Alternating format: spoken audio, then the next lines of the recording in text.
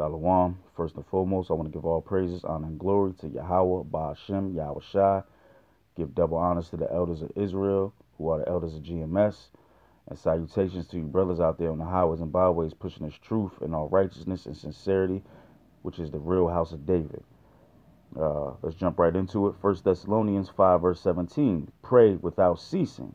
And that's going to be the topic of this video, is praying. You know, we have to pray more. We really have to pray more. It's our duty to do that. You know, that's one of the spiritual powers that we actually have. That's something that we can actually use right now until we get the, you know, the other spiritual powers. But that's a gift that the Most High gave us. Okay?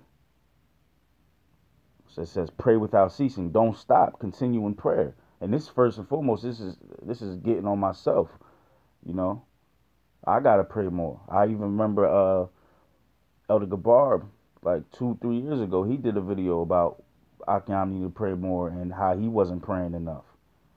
And if that man, we know that he's a great man through his works. If he can say that, then, you know, we should be able to admit those things. We got to pray more. You can never do enough praying. All right? It says pray without ceasing. That means continually, non-stop. Now, let's not be ignorant here. You know, you got to work, you got to do things, da-da-da-da. So at certain times you can't, you know, do the proper praying. But, man, even when you at work, you could pray in your head while you doing the carnal work of Esau. So yeah, you should be praying all the time. You know, then when you get in the confinements of your own home, then you could do the proper praying, you know, facing the east and, you know, doing it that way. But whatever you do, you should always be praying, you know, praying for the destruction of America, praying for the rising of the elect and the 1/3, you know, praying for personal things, for wisdom, knowledge, and understanding, for praying for humbleness, humility, praying for the brotherhood, you know, praying for, you know, just to get the infirmities off of us. Because brothers, some brothers are dealing with infirmities. Okay? We have to pray more. Next scripture, John 15 and 7. Now this is Yahweh, this red letter, so this is Yahweh Shai speaking.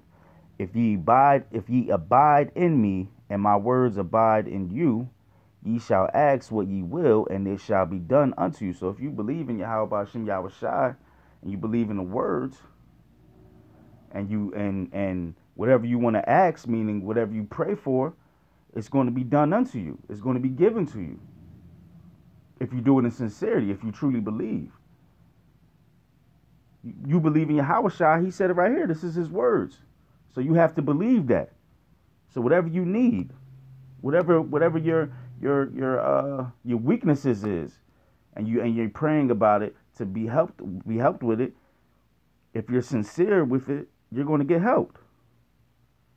Praying for your brother, whatever their weaknesses is, your prayer can help them. You know? You have to have faith in your prayer. Because he says it. He says it. Whatever you ask for, it's going to be given unto you. Praying for daily bread, whatever that may be for you. Next scripture, I'm going to get Matthew 6 and 6. Yahweh Shai again. But thou, when thou prayest, enter into thy closet, and when thou hast shut thy door, pray to thy Father which is in secret, and thy Father which seeth in secret shall reward thee openly.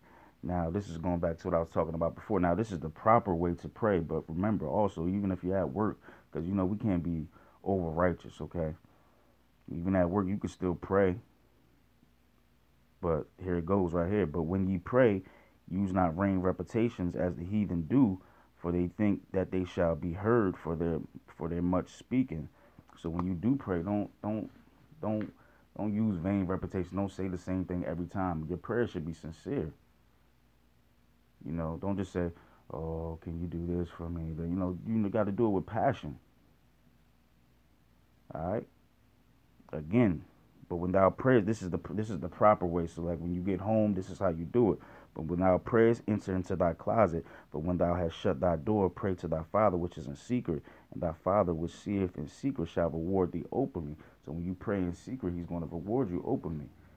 People are going to see your gifts, okay? Because what I was watching something on the Travel Channel, and they were in the Middle East, in one of those Islamic countries, and they had the cameras inside the mosque where them heathens was praying, and they was just letting the camera show them praying. That just shows you they doing it in vain. They doing it to be seen of men. But when you pray, it's supposed to be a personal thing, you know. Now, when we have our high holy days, we pray amongst the brethren. We ask for things. We send up prayers and we send up curses and everything. So that's certain times you can do it. But when you're doing it for your own personal self, keep that to yourself. Because the Most High know He made us. You praying because you want to be seen of men. You want to see Him all high and mighty. That's some bullshit. That's not the mentality you should be in.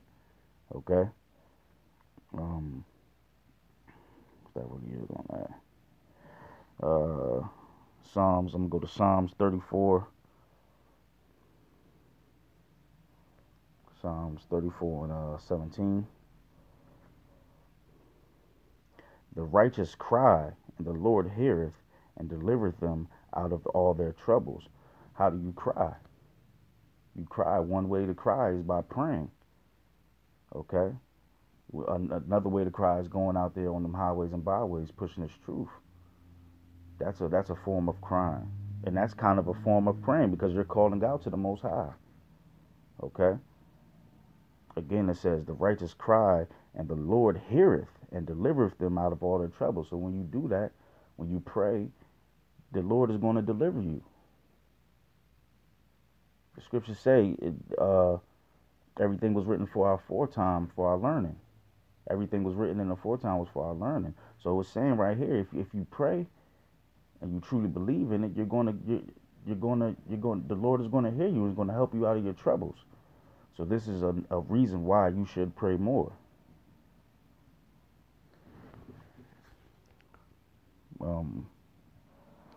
Go to Matthew 26.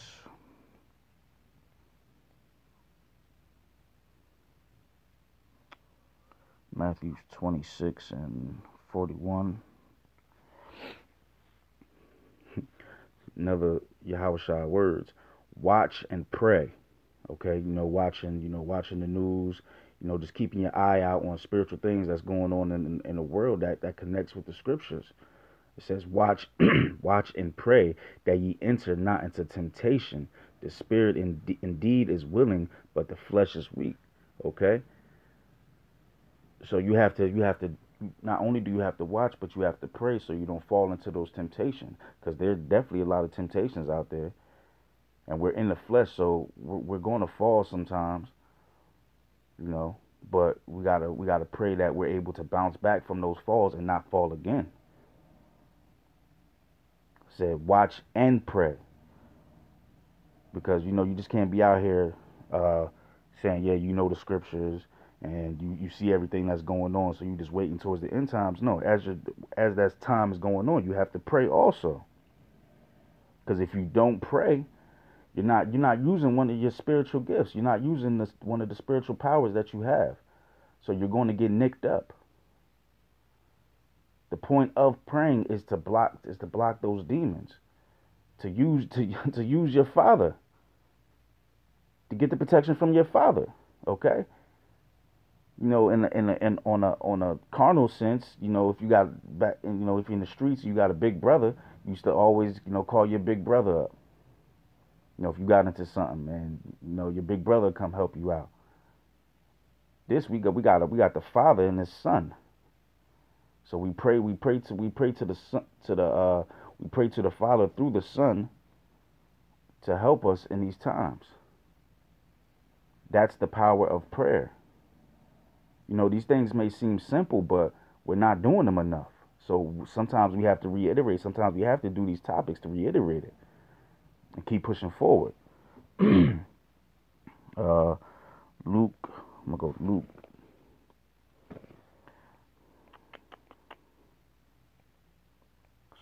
Luke 11, and I believe it's 9. Yahushua again. And I ask unto you, ask and it shall be given you. Seek and ye shall find. Knock and it shall be opened unto you. So if you pray for certain things, examples that we said for humility, pray for bravery, courage, pray for knowledge, wisdom, and understanding. As it says, and I say unto you, ask and it shall be given to you. Seek and ye shall find. Knock and it shall be opened unto you. So if you do all those things, if you ask, if you knock at the door, which is praying to the Lord, praying through Yahweh Shem Yahweh Shai, you can get those things that you ask for. Okay, you praying for the Lord to speed up this process of bringing Babylon down to rise the elect. We almost out of here, so we gotta pray more, man. We coming into serious times, and you gotta use your spiritual powers, and we're I gotta keep harping on that because we're always talking about spiritual powers, but the one that we already have, we're not using it enough. Really think about that. We have a spiritual power. Use it. The scriptures say it's going to help you. If you truly believe and you're sincere, you have nothing to worry about. Again, and I say unto you, ask and it shall be given you. Seek and ye shall find. Knock and it shall be opened unto you. Everything you ask for is going to be given. Okay, in due time. You got to have patience. Sometimes when you pray for certain things, it might not come to you in the light that you think is supposed to come to you. But if you have faith, it's going to get there.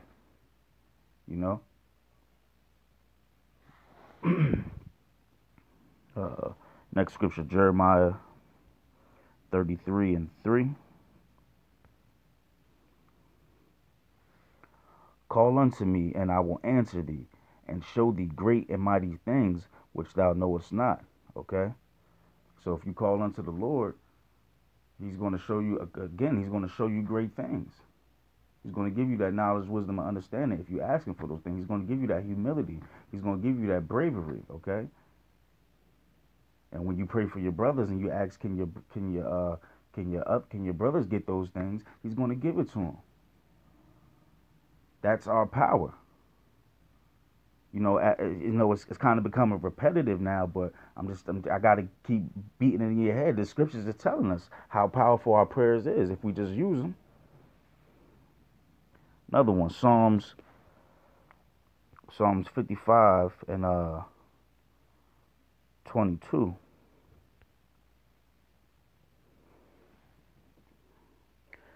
Cast thy burden upon the Lord, and he shall sustain thee. He shall never suffer the righteous to be moved.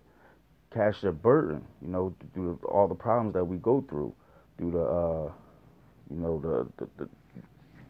us stressing out, us, being sickly, us worrying. Cast that burden upon the Lord. How you cast that burden? By crying out to him, by talking to him, by praying to him. Okay?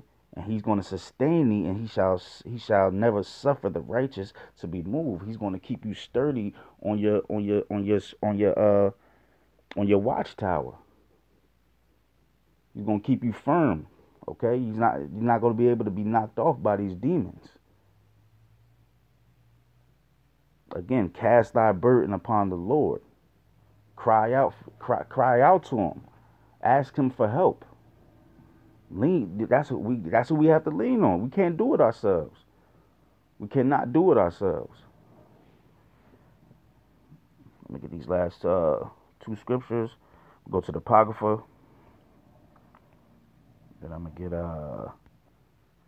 Ecclesiasticus. What is it? 35 and 16.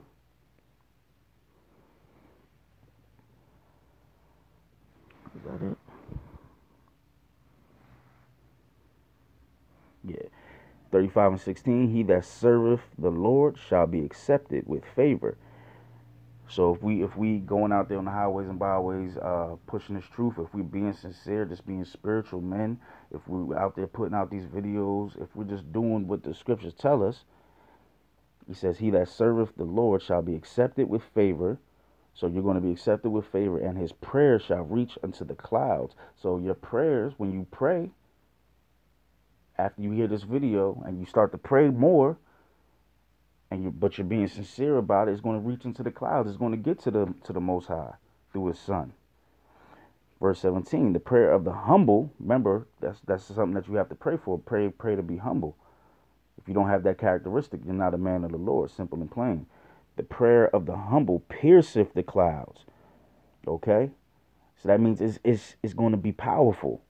And till it come nigh, he will not be comforted, and will not depart till the Most High shall behold the judge righteously and execute judgment. Okay, so your prayers have power, man, but you have to believe in them.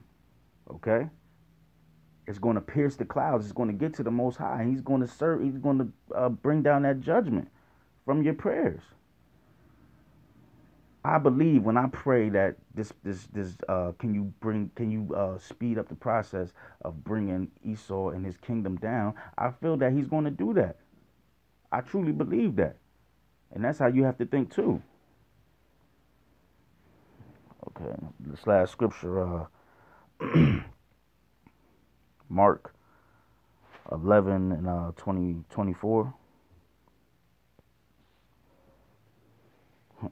Good. End it off with Yahushua.